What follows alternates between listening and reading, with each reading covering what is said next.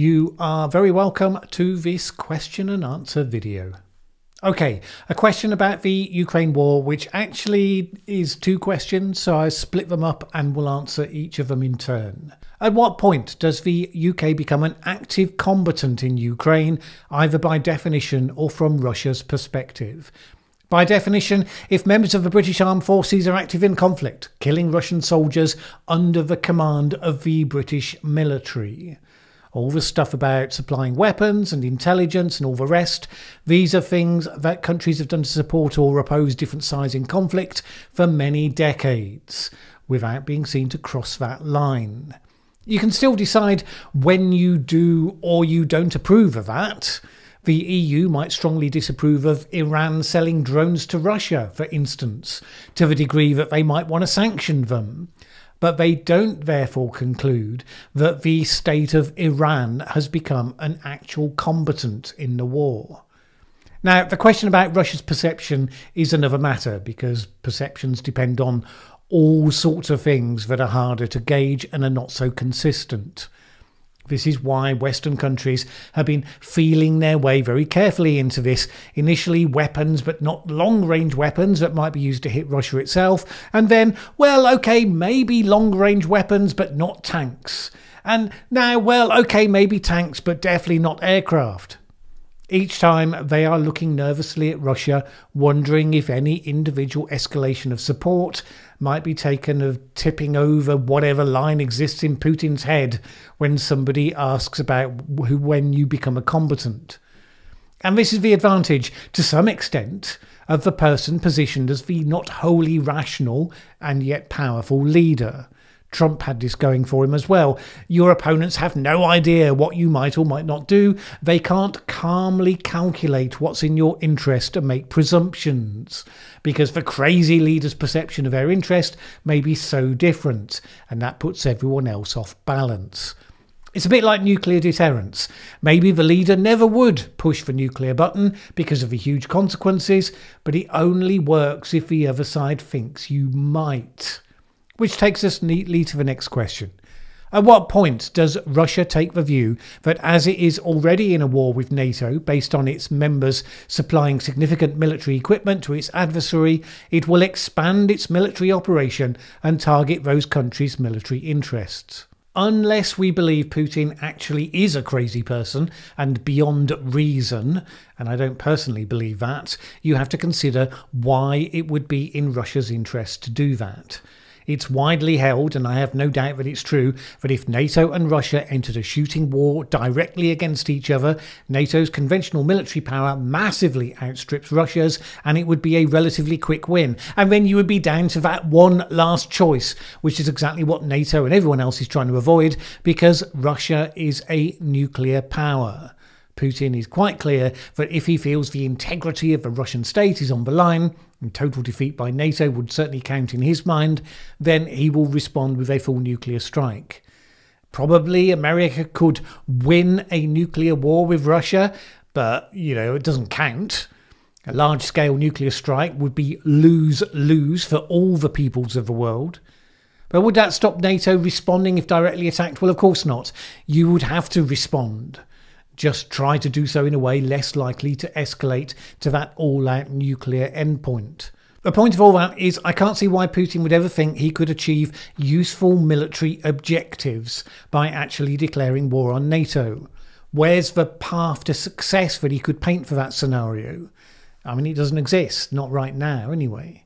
Even his allies, particularly China, have been letting him know that they don't appreciate the destabilisation his war has brought about. Even the nominal support they've been giving him would likely dry up if he widened the war front from beyond Ukraine. So, no, don't see that happening by deliberate choice. History shows that almost all wars are instigated by a dynamic leader of one of the warring countries. Hitler, Kaiser Wilhelm, Napoleon, kings and emperors of various countries, and even popes. Each of these leaders had some type of hold on their country's population and convinced them that going to war was the only solution to whatever problem they were espousing. Do you think that Chairman Xi or Putin or even Kim Jong-un could be one of these people, or anyone else? Let's take your premise as solid for the purpose of this answer. I mean, I don't know if a historian would agree with your take or not on what history shows. But, well, Putin clearly is, because he's already done exactly that. And he maintains broad support amongst his own population for the war, in principle at least. Whether or not that support would survive a future where Russia lost the conflict is another question. Kim Jong-un is a wild card, no realistic route for him to advance an ideological or political goal by starting a literal war. You have to deal with him as the crazy person who might do something hugely damaging in spite of the fact there's no rationality for it. Xi Jinping is a wholly different story. Two things have been a long feature of Chinese history. One, China has never sought to create a global empire. It was always enough to restore China's maximalist borders, which includes Taiwan, of course. Second, the Chinese fought wars mostly when they have achieved a position of strategic advantage, a preference that often means you don't have to fight at all. Wars get fought when you have two sides of roughly equal strength, they've always said. The Chinese way is to see the long game, to bend in the face of assaults in the short term, and then rebuild that strategic advantage until it becomes the natural and irresistible consequence that the push goes back in their favour. Now, how much is Xi Jinping a product of his history and culture, and how much does he represent a break from tradition? I would say it's mixed. I think if American engagement and authority weakened, so if the US indulged itself with a civil war, for instance, or if it gains leadership that pulls back on its support for Taiwan, then Xi definitely has the steel and the population support to lead a takeover of Taiwan. But Chinese history makes me think his first choice would be to continue building the strength of the Chinese military until it becomes accepted as inevitable that Taiwan will rejoin the mainland and its citizens begin to negotiate with that reality. If we end up with China and America engaging as near equals in a fight to the death, it would be the result of a failure of leadership, not the determination of a charismatic leadership to achieve world domination. There's a lot more that could be said on that topic. Is there a path we can take to encouraging more competent people to become politicians in the UK government? And do you think there's anything specific that could be changed within the civil service to push that forward? First of all, it's worth saying that there are some competent people in Parliament now. People easily dismiss the whole political class as a group, and it's a group that often makes it easy to do just that. But there are always a number of individuals who have competence and integrity. Some of them get promoted, a lot of them don't. The problem is that the party political processes that select leaders and then governments tend not to select for competence first and foremost. Some of them do, sometimes. Most will focus more on ideological fit to the electing group. And they persuade themselves that people who think like them ideologically are competent by definition. Competence often comes with pragmatism, though, so it's not something that works out except when competent people extend that competence to playing the system. Could we encourage more competent people to see a career for themselves in politics? Well, sure. But all politicians in the social media age get hated on by a highly vocal population. They get the blame for everything, the credit for nothing. You have to be very public-spirited to want to make a contribution in that way when that's the price. Now, except when an MP is attacked, physically assaulted, at that point, suddenly people talk about how much they appreciate the work their representatives do. Once the shock of that has faded away, then we're back to business as usual. The trouble is, as well, that people who are competent outside of politics, say business leaders, often find that they crash and burn when they enter politics, because they're used to systems that are facilitating rapid decision making, proper execution of decisions, and then they find that the political model requires slower decisions with more consultation and engagement. Then the civil service might find 20 ways not to implement something if they think it's wrong. You asked if something could be changed in the civil service. Almost certainly. I don't have enough of a handle on the current state of the system there to say specifically what. But it's a huge bureaucracy that seems to have gotten slower and less effective in recent times. I doubt the solutions to that are simple. They are certainly urgent. It would require a lot more research and consideration to come up with something more concrete than that. I'm sure that's not a wholly satisfactory answer, but it reflects the situation and why it's rather stuck. What do you think of person-first language? Beneficial, harmless, or harmful to society? And they provided a link to this page, the Elimination of Harmful Language Initiative. Person-first language, according to this site, is language that seeks not to define people by one characteristic. So, instead of convict, use person who is incarcerated. Instead of disabled person, use person with a disability.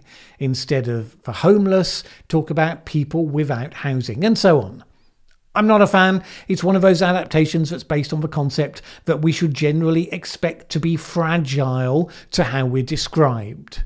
Rather than obsessing over the language, building people's confidence to define themselves by their positive attributes, regardless of whatever else might apply, would be a better approach. If you've got homeless people in your city, spend your time worrying about how to tackle homelessness, not over what to call them to give them dignity in their existing state. I doubt they care much about what you call them. They care about sleeping on the streets in -5 to 7 degree temperatures. And if you don't agree, feel free to call me an old git. The phenomenon wasn't covered on the harmful language list, although you're not allowed to call me a greybeard, apparently. Even though I have a beard, and even though it's grey. So I will have to wear old git as a badge of pride until that one gets banned, for the sake of my fragile ego. In the terms in which you ask the question, I think it's harmless by dint of its lack of compelling power, but it's based on a false premise that would become harmful if it gained more widespread traction. Hi Mallen, what is your take on 15-minute cities? Will they achieve anything they claim, and how much will they limit our freedoms? So this is something that came out of a series of frankly hysterical stories about plans that were publicised about Oxford, UK. Whether they'll achieve what they claim depends on what you think they claim, because there are some pretty wild versions circulating around. When I looked at it a few months ago, the 15-minute city was an urban planning thing dating back from 2016 that said that across the various zones of the city, everyone should have essential services like shops, schools, pubs, whatever, within 15 minutes walking distance. That would encourage less congestion around the city, higher quality of life, particularly for elderly people who aren't mobile or people who can't afford to run a car. And as that stands, seems on the face of it to be a good idea. I mean, I live in a tiny village. I would like to have a good village shop, a pub and a social centre within the village, because obviously that makes it convenient. It encourages a sense of local community, which is good. But this Oxford thing blew up when some climate change sceptics grabbed hold of a separate, not entirely related plan in Oxford to place traffic restrictions on certain routes. And this was, as far as I could see, about reducing congestion. But these excitable folks started spreading the story that Oxford was trying to introduce climate lockdowns, and people would be prevented from leaving their area at all. That the 15-minute city thing was intended to be a hard barrier that you weren't allowed to get out of. That bore no relation to any description of a scheme produced by the council, but the story spread powerfully. Council members started getting large numbers of abusive and threatening calls, so great job there, everybody. The point is, the congestion measure was never intended to stop people from going wherever they wanted, save to reduce the number of times per year they could use the specifically congested roads. So if they still wanted to go the city centre or anywhere else, nothing was stopping them from going out to the ring road using a perfectly good route that was a bit longer and didn't suffer from the high levels of congestion. In other words, it was a non-story. And it would have to be. Local councils don't have the powers to restrict people to a specific area. They don't have the legal authority to do it. And if they tried, not aware of any that has, they'd be voted out in double quick time. Now, is their congestion scheme a well-designed scheme? I don't know. Maybe, maybe not. Councils introduce badly thought through traffic rules all the time. Maybe this is one of those, maybe it isn't. Let's face it, if you accepted that's all it was, we wouldn't be discussing it here. Rather, it's a reflection of the power that people spreading nonsense have on our perceptions of what's going on and why. I mean, there may be some idiots on the council in Oxford, there are on most other councils, but this scheme doesn't restrict people's freedoms because, I say it again, even if those idiots wanted it to, it's not within their power. And it's not uncommon that motorists don't like measures brought in to deal with congestion. No doubt sometimes the policies are genuinely dumb, other times they just don't like being told what they can and can't do, even when the alternative is that they end up sat for ages in stationary traffic, presumably going, "Yay, freedom!" I don't really blame councils for trying to come up with something better than gridlock. Now, I say that, I don't have any opinion on the Oxford scheme. I'm just not that interested in urban city planning and traffic management. Now look, at the real heart of this question is one about creeping eco-authoritarianism, and that's a valid thing to be keenly interested in within the real world. But the problem is, just like the true catastrophists amongst the environmentalists who see eco-doom with every stretch of extreme weather, so too the anti-net zero alarmists see eco-fascism with every policy proposal. In democratic societies, we won't see eco-authoritarianism by the implementation of rules that directly forbid you to do certain things. What will happen, if it happens at all, is people will add restrictions to infrastructure and access to services. So, for instance, in Wales this week, the strongly green-minded Labour government there scrapped all major road building projects. Full stop.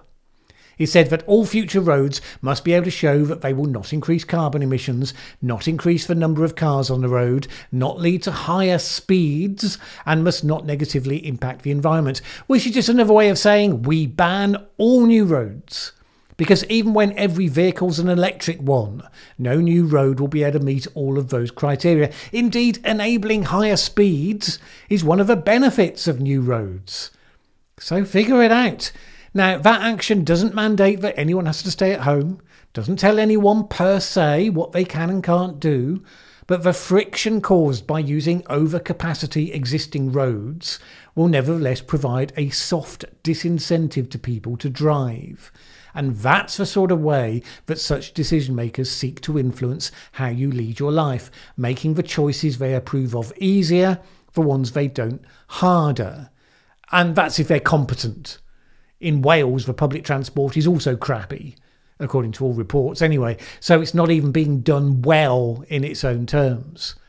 If they overreach, you still have the option to elect them out, which is exactly why they take the indirect approach, where blame can be displaced. It becomes a pain to travel. You end up blaming that there's too many cars on the road. Now, some will blame the transport planning, but mostly people will blame what they can see in front of them, which is the other people. So what I'm saying is, there are definitely some things to be concerned about. Bad policy prompted by zealots. Don't fall for every mirage that anti-net zero campaigners will try to conjure up to feed red meat to their supporters. They are trying to manipulate you. Do you think many people are aware that digital IDs are to be introduced at the end of 2023 and that the government is currently holding a public consultation on them, allegedly? I think awareness of the digital ID is currently very low. So the current thinking is people can apply to have a digital ID, which can then be used online or in person to be taken as verification of identity in the way that a driving licence or a passport is often used at the moment. Available via a phone app or a website. The government currently stresses, because let's face it, it doesn't have much choice, that there will be no requirement to have one. Citizens will be able to stick with physical documents if they prefer. I wouldn't blame anyone for being a tad cynical about that reassurance, because I think it's fair comment to say that this is a ratchet move. It'll be introduced, non-compulsory, very non-intrusive, but over time, if it's useful from the government's point of view, then incentives will be introduced, and then some way down the line there will come along a good reason, because something always comes along, to give it a harder push. If it had been brought in 10 years ago, no doubt the pandemic might well have been that occasion. And I don't think any of that is conspiratorial, by the way. There's no big long-term plan. I mean, the current government knows it's not going to be around for much longer in any case. It's just a very natural and obvious direction of travel, unless UK citizens make it clear they don't want it in any form. So there were similar proposals by the Blair government, and those were abandoned. Maybe these will be too. I mean, look, I'm not a fan. Equally, there are many countries I could live in that require you to have ID on you at all times, so I'm not preparing to flee the country just yet. The truth is, right now, with all the technology around us, if the government, actually if any government, wanted to know exactly what you're up to, they could. I'm not saying that's a good thing, it is the status quo. Digital ID will make elements of that more accessible to lower level officials. It's a step change, not a revolution. Hi Mallen, which of the following climate tribes would you most closely identify with? It then pointed to a description that had these various descriptors: energy maximalism, climate urbanism, climate tech, eco-globalism, environmentalism, neo-pastoralism and doomerism. These are labels for campaigners really, people who are arguing for a particular approach to the future, which of course I don't do here. If I did, the answer to the question would probably be obvious from the content of these videos. And these different tribes tend to have different collections of features. Pro or anti-economic growth, techno-optimist or techno-pessimist, individualist or collectivist, optimistic or pessimistic about the future, abundance mindset or scarcity mindset. The thing is, they're not mutually exclusive if you're not an active campaigner. I'm open to and interested in what happens. Listing simplistic features like that also doesn't allow for nuance, which of course I'm rather keen on. So out of those features, I am pro-economic growth, although growth of what and to the benefit of whom are subsidiary questions. Because economic growth is tied to real-life processes, you should never lose sight of the physical reality that the numbers are describing. I'm techno-optimist, but you have to be averse to hypsterism. I'm individualist in spirit, but we live in societies that are necessarily a blend of both. So it's understanding what belongs where to maximise the benefits of each and minimise the downsides of each. At heart, I'm optimistic about the relatively near future. In the long term, the sun goes nova and the earth fries, but the next couple of thousand years could be really exciting times to be alive. I see the historical success of an abundance mindset. I also see examples around me where that prompts complacency. So again, yes, I fall on the abundance side, but wide open to the realities we're seeking to describe. At the end of all that, we can conclude that I'm not a doomer. For ones who believe that there's no hope for the future, I'm not a neo-pastoralist who thinks we have to return to a heavily romanticised simpler time. I'm not an environmentalist, defined here as being anti-growth, anti-corporate, anti-progress. And I'm not an eco-globalist, defined here as using a global rules-based system to impose a scarcity mindset, which is the reasonably good non-hysterical way of describing the WEF agenda. Not all the ideas they come up with are as terrible as the ones that get the most attention, but it's certainly not how I would define myself. Sorry, Klaus. With the rest, I can see elements that I would support. No society is going to conform to any one of these visions exclusively, but I could live broadly within a society that leans towards any of those remaining. Now, this next question is a bunch of related questions stitched together, so I've trimmed it down a little. I hear Elon Musk claiming that depopulation is a huge threat to society. Peter Zeihan makes a similar argument. Simultaneously, we have groups that promote depopulation and an end to growth. What's the real truth? Some studies indicate we need 3 or 4 planets to support the current population at Western standards, and demographically, we know we're heading towards 9 to 10 billion people before we level off.